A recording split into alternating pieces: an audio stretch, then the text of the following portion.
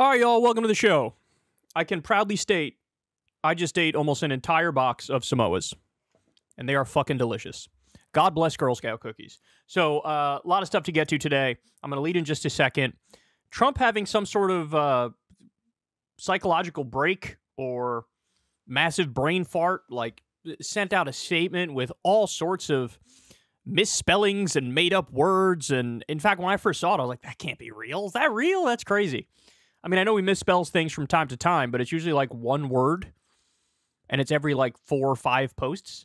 Now this is like just an amalgamation of psychotic spew. So we'll talk about that. Biden's actually getting randomly very aggressive against Trump. I want to show you one of the statements they released recently. The Babylon Bee, which is sort of like the right-wing version of The Onion, pissed off their own base. Wait until you see the reason why. As promised, you're going to get a segment on all of the things that have been blamed for the Baltimore bridge collapse after the ship hit it. Man, people, the brainworms are at catastrophic levels. They are just off the charts. And then later on in the show, we'll talk about a big corruption scandal involving Newsmax, the right-wing news network, and Javier Milei, the leader of Argentina. Man, he is absolutely destroying that country, and we have some devastating numbers for you. So you guys know the drill. Everybody, please subscribe to the channel. It helps out massively. Thank you to everybody who supports the show on Patreon or tips on YouTube. Those things are below if you'd like to hook a brother up. All right, let's go ahead and dive into it. News came out, like, what, a month or two ago now? Where Biden was basically like, yeah, we're going to take the gloves off. We see that, we're down in the polls, and we're going to start going ham on Donald Trump and his campaign.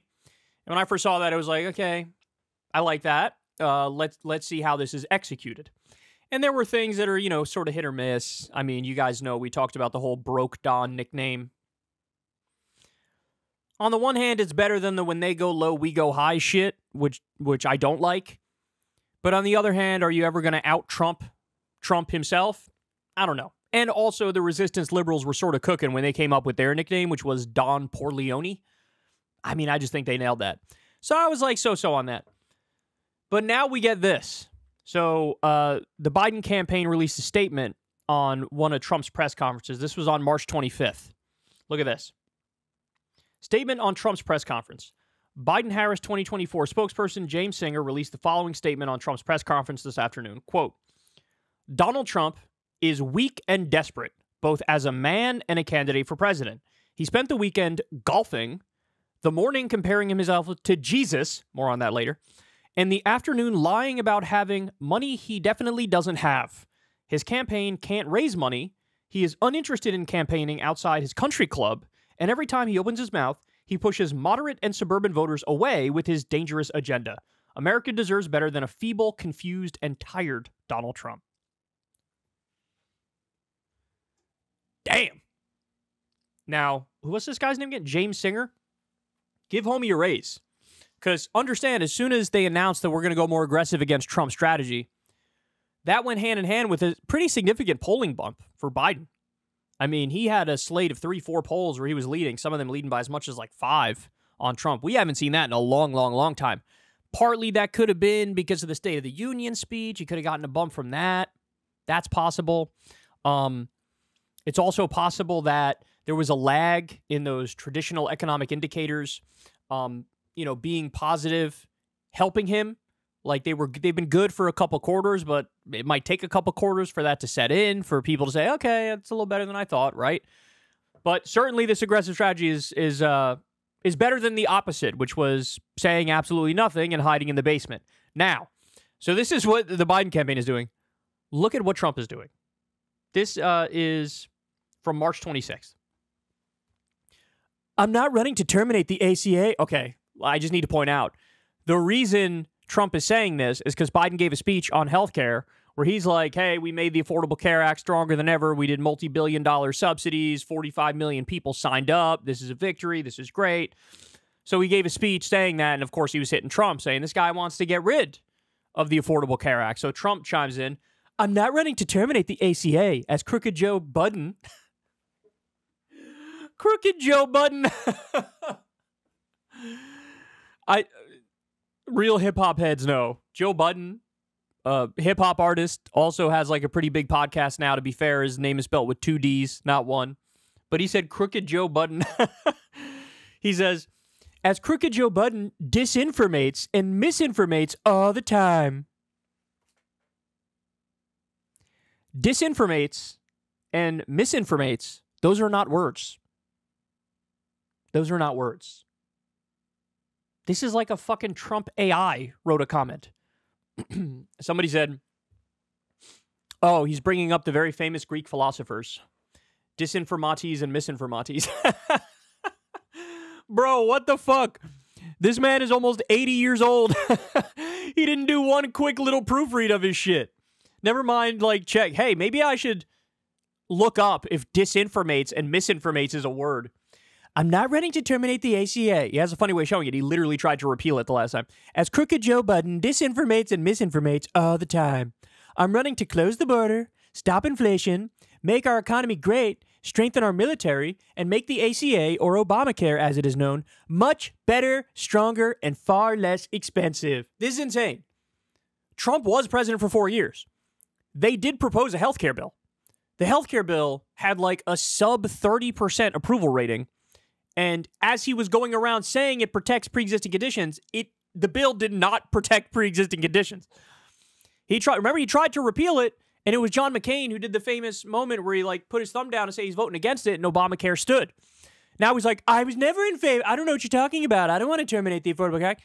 That was like part of your campaign in 2016. One of the main things you tried to do when you were in office. What the fuck are you talking about? It's just because Biden was like, hey, he's against that. He's like, no, I'm not. I actually want to make it better. This is what he does. He did this with Obama, too. Obama does the Iran nuclear agreement.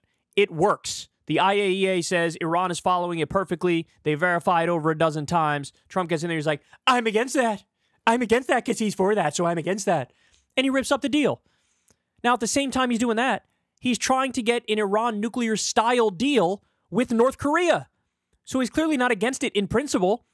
He's just doing the whole, like, whatever, I'm the opposite. Whatever they say, I'm going to say the opposite. God, he's such a child, man. Holy shit. He continues.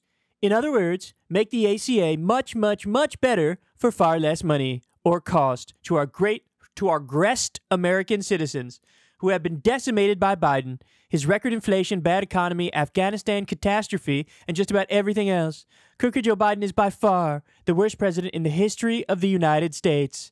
MAGA 2024.